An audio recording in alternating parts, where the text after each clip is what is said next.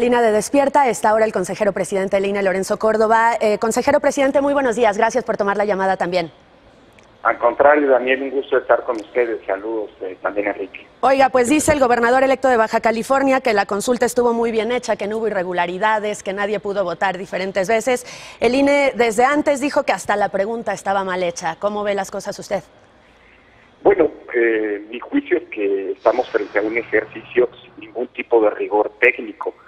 Si el INE o el Instituto Electoral de Baja California hiciera una elección como se hizo el ejercicio de ayer, hoy habría un escenario de ingobernabilidad y probablemente de falta de paz pública. Ninguno de los elementos que se han construido a lo largo de 30 años para poder garantizar la libertad, el secreto del voto, la certeza en torno a los resultados estuvo presente.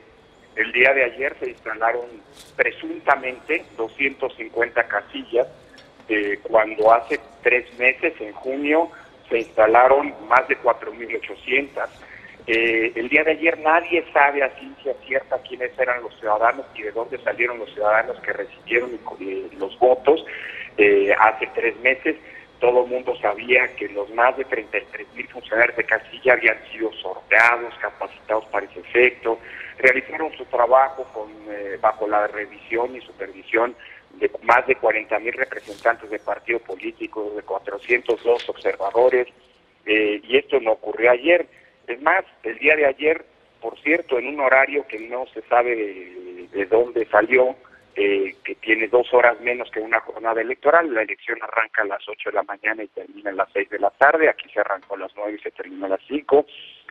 Por cierto, en un mecanismo que además vale la pena recordarlo, no tiene base legal, en donde no se utilizó un listado de electores, en donde, como constataron varios medios de comunicación, la gente pudo votar varias veces. No había ningún mecanismo para evitar que la gente votara más de una vez, pues eso no es había lo que credencial decimos. para votar necesariamente, no había cinta indeleble, no había ni siquiera mamparas pues para garantizar que el voto se hiciera de manera libre. Entonces yo lo que digo es que es un ejercicio con falta de rigor, con muy poco rigor técnico, por decirlo menos. Lorenzo, buenos días. Este tipo de ejercicios que ellos quieren presentar como inocuo, como inocente, ¿puede acabar por afectar los procesos democráticos del país?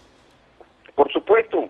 Creo que es justamente la lucha contra ejercicios de esta naturaleza lo que orientó la construcción de nuestro sistema democrático y de donde resultó, por cierto, electo el licenciado Bonilla por 2 años, porque así lo establecía la Constitución, lo establece, por cierto, todavía la Constitución de Baja California, y bajo esa premisa se convocó todo un proceso electoral y a los electores a que fueran a las urnas.